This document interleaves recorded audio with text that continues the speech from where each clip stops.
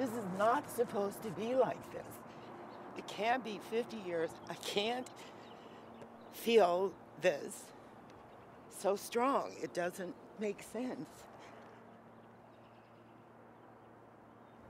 It doesn't.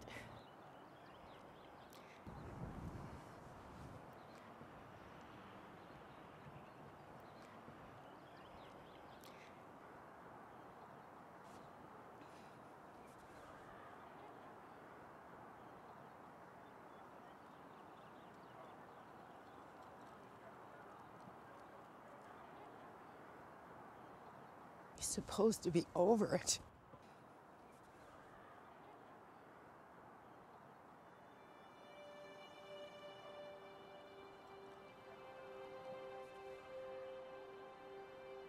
We thought we were going to school. We did not know that we were going to run headlong into the American white supremacist, black-hating people.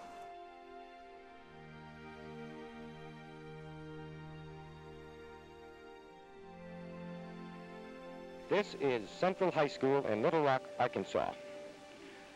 The time is 2 hours before classes commence on the first day of the autumn term. The National Guard is standing by at every entrance to the high school because the integration question is now facing the citizens of this southern community for the first time. A crowd of several hundred people gathered across the street from the high school. They're all people who favor segregation, oppose the beginning of integration. First of all, I'd like to say, sir, it has been the pattern of life from time immemorial. I am for segregation because it's biblical. I think they'll get in here, but I don't know how long they'll live after they do get in here. Several hundred National Guardsmen and state troopers, armed with anti-riot equipment, are standing by on the order of Governor Orville Forbes. It will not be possible to restore or to maintain order and protect the lives and property of the citizens if forcible integration is carried out tomorrow in the schools of this community.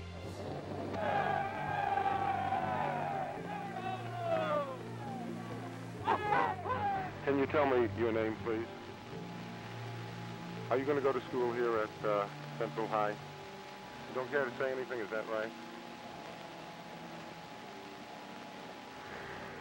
This girl here was the first Negro apparently of high school age to show up at Central High School the day that the federal court ordered it integrated. She was followed in front of the school by an angry crowd, many of them shouting epithets at her.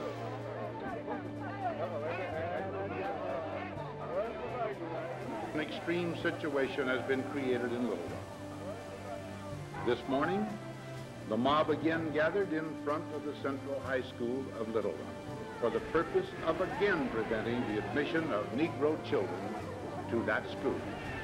Mob rule can not be allowed to override the decisions of our courts. This is Central High School. Morning that the colored students are expected to return back to school, this time under the protection of the 101st Airborne Division. The serious moment is when we get out of the car and we're surrounded by the soldiers, and that was something